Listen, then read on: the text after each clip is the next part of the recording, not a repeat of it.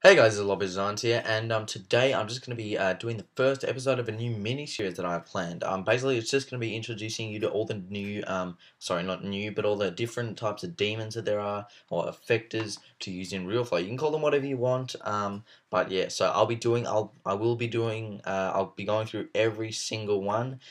Some of them I don't actually know what they're for personally, but I'll be looking them up, so it'll be like a little learning experience, for us and whatever. Now, this is going to be a really short tutorial. It's going to be on K volume, which is really important. I do have to be somewhere, so I'll just keep it at probably 3-4 minutes. But this is one of the most important demons. So you use it for, say you have a simulation where your max substeps are maybe kind of low, and the calculations go wrong, and then say you have it bugged out or something, and then all the liquids kind of fly everywhere, or which way in that, and then maybe your RealFlow will crash. This will stop simulating any particles that go outside of this cube here. So the way to set it up, you can just go to fit to scene, then it'll leave a border on the plane and just above the emitter. So if I zoom out and then just make that level, you'll see that there's a little gap here, and then there's a little gap here, and you can see that there's a gap on the plane. So there's all gaps everywhere, and it just kind of leaves a border.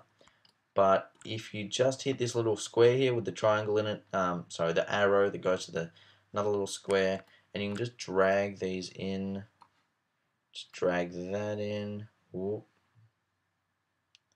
There we go.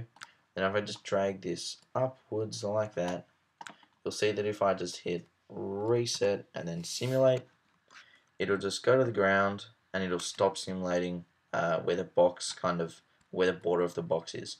So that's just a quick handy tip. I don't think you can have more than one, because I mean, if you have something that goes in the middle of them, it won't calculate it, so it's not going to come out the other end. But yeah, maybe if you had a starting emitter there, then it might work. But that's just really handy if you don't want to crash your scene or your simulation, or maybe your render or something like that. And so yeah, that's really important. I use that all the time. Make sure you use it. Just I guess subscribe, favorite, like, do whatever, and I'll see you guys next time. Enjoy.